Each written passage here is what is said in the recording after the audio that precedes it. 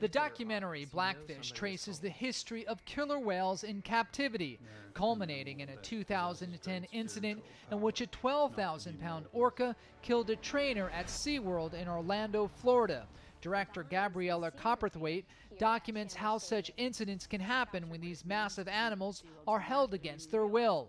Studies have shown that the giant marine mammals have human-like self-awareness and ability to communicate and organize complex societies, making them similar to some great apes. And so in my mind, a killer whale, scary, intelligent animal, why would it bite the hand that feeds it? So I kind of went in trying to investigate that question as a mother who took her kids to SeaWorld, as someone who didn't come from animal activism. I just wanted to investigate that incident. And that, peeling back the onion from that incident is sort of what led to making this movie.